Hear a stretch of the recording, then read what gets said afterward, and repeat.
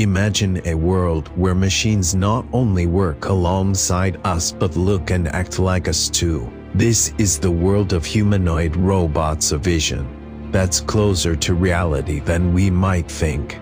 Since the dawn of technology, humans have dreamed of creating machines in our own image. Early humanoid robots were simple, clunky, and limited in movement. But as technology advanced, so did these creations. Robots like Sophia, with her lifelike expressions, and Atlas, with its incredible agility, are now pushing the boundaries of what we once thought possible.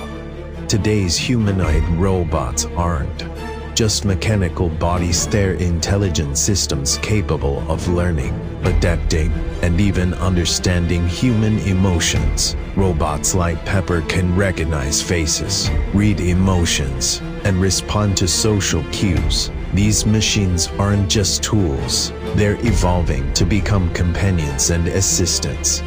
But where is this evolution taking us? What does it mean to have robots that can talk, think, and perhaps someday feel? Humanoid robots are now assisting in hospitals, supporting doctors, and comforting patients. In customer service, they help answer questions and guide customers. Their artificial intelligence allows them to process and respond, making interactions with humans almost natural. Imagine being greeted at a hotel by a robot that smiles, understands your language, and helps you check in.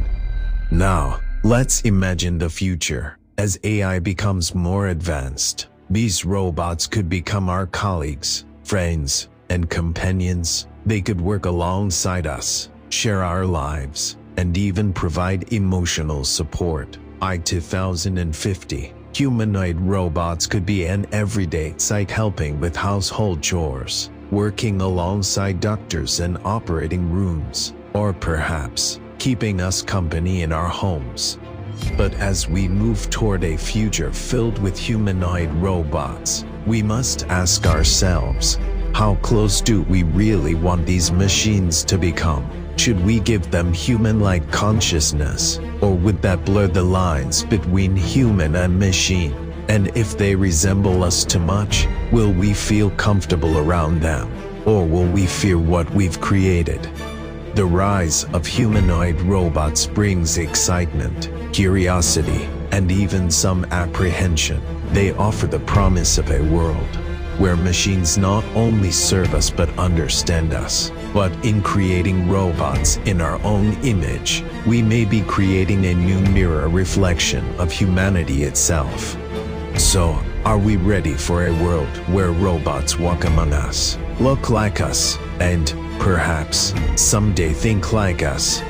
Thank you for joining us on this journey into the world of humanoid robots. The future isn't just something we watch, it's something we create together.